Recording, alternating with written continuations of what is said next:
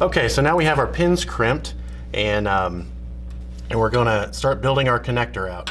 So you have to go by the pin out in the installation manual. So just for today's sake, let's say our CAN bus high terminates to pin 5, our CAN bus low terminates to pin 10, and our CAN bus terminating resistor is on pin 15.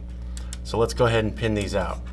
So I'm going to take my pin and go on my numbers. Now this is the terminating side of the connector where it plugs in and out. So our pins are going to come in this back side.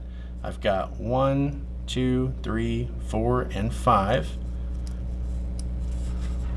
So, oh, that was my CAN bus low and it's supposed to be CAN bus high. So how I could fix that, insertion extraction tool.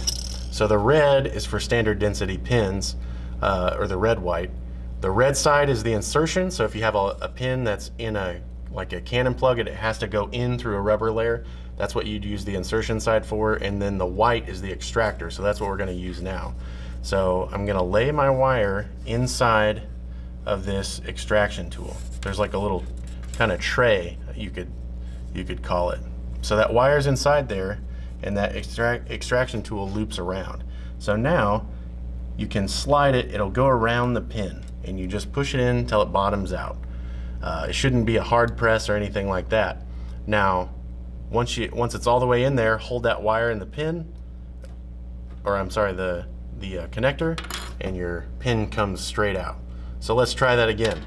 So our CAN bus high is on pin 5. 1, 2, 3, 4, and 5. Our CAN bus low, which is this guy, is on pin 10. So I've got 6, 7, 8, 9, and 10, and then we're going to use our LRU's internal terminating resistor, which was on 15. So I've got 11, 12, 13, 14, and 15. Clicks right into place.